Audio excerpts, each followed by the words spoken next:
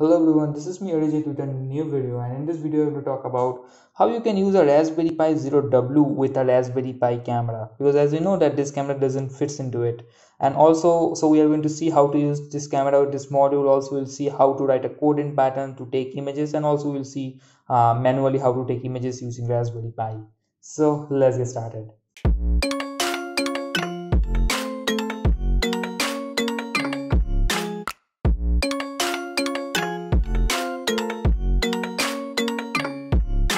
Okay guys, so if you see here, this is the W, and if you just look closely here, this is the camera port in W.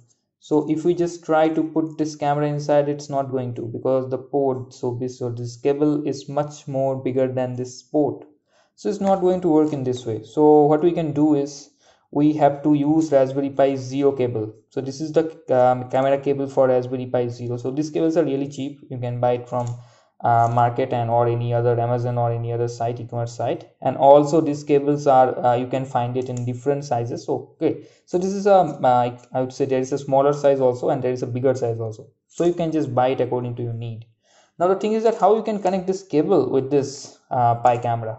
So the thing is that at first we have to remove this cable from here. Okay, so how you can do that is, if you just see here, there is this black thing, so this black slot type of thing, you have to just push it in this side, okay, little bit, okay, and then you can simply just push this thing back and you can remove it. And then you have to take this thing, this cable, and this, like this silvery thing will be this golden type of thing will be in like in this side, and then you have to push it in this way, okay, and then again you push that black thing, something like this, and then you have connected this thing successfully. Okay, now you have to push this thing into a Raspberry Pi port. So let's take it.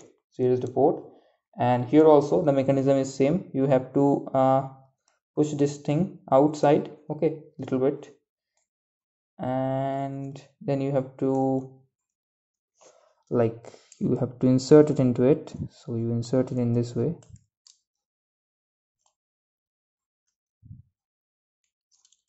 Okay, so it's a little bit harder to insert it in.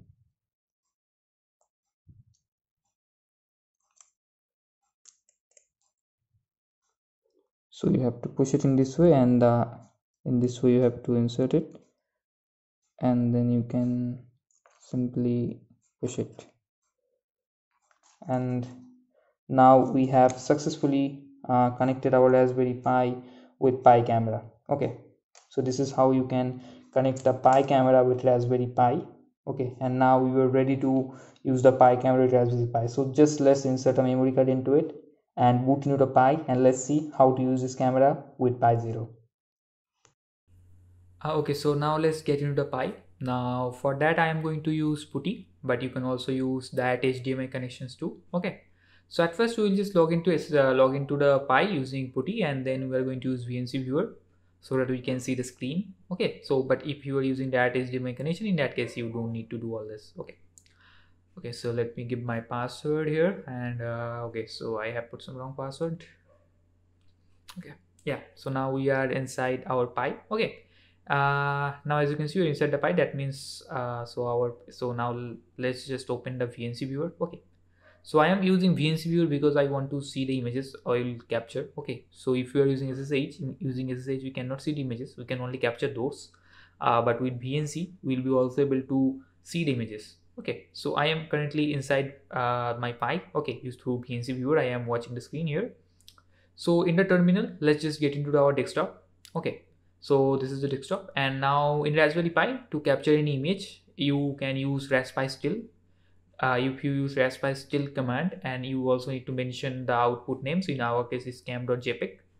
Okay, so if you just click enter here, you will see you will get error because we haven't enabled the camera yet in Raspberry Pi. So in Raspberry Pi, whenever in the first time when you will like install the camera, you need to enable the camera also. For that you need to write a command sudo raspi config. Okay, and after getting into here, you have to go to the interface option. From there you need to enable the camera, so you just go there and you enable it, and after that you click OK and finish, and it will say you to reboot it, and you just reboot it. Okay, so now our SSH connection will be closed and VNC connection also. So after a few seconds we will again like get into our Pi through the same methods. So it will take few seconds to boot your Pi again, but sometimes it can take some more time. So if you are getting connection error issues after this, then wait for a few seconds. Okay, so here again our Pi has been rebooted, so let's just get into it. Okay, now let's just get into the VNC again. So if you don't know how to use VNC viewer in Raspberry Pi, there is another video in my channel where you can see how to use VNC viewer. I will put the link in the description of the video. Okay, so now we are inside VNC and I think all the icons are loading. Yeah, so they have been loaded. So now let's just get into the terminal again. Okay, and okay, and now let's again just get into our desktop, and now let's just use the same command we used last time, and this time we have enabled our camera, so this command will look just perfectly. Okay, so let's use it, raspistill cam.jpg, and you see it is capturing the image, and within few seconds the image will be captured. Okay, and here if you get any error again, that means there are some issues in your cable connection in your camera. Okay, and if you don't have any cable issues, in that case you will get a file in your desktop, and this is how it looks like. So here as you can see, it's my 3D printer. I think it's Ender 3, so part of it, and you can see also the fan, ceiling fan, so it's working just fine. Now this is how you can capture image using like raspistill. Now let's just talk about how you can capture image using Python. Okay, so we need to write a code to capture image using Python. So let's just create a file, nano image.py. Now here you need to copy this code. Now the code will be in the description. Okay, so yeah, let me paste it here. So it's a very simple file. We are importing PiCamera, and PiCamera is nowadays pre-installed. So here we are creating a camera object, and we can also change the resolution from here. Okay, you can set the resolution like according to your needs, and then we will just start preview of the camera. We will take 2 seconds clip, and then we will capture the image and save it as foo.jpg. Okay, and remember the folder where the code is, in the same folder the image will be stored. So now let's run it using python image.py, and you will see within very few seconds the program will be executed. That means your image has been taken successfully. So now if you just go to a desktop, here is the foo.jpg. So let's open it, and as you can see we have similar type of image as the last one. So that means it's working just fine.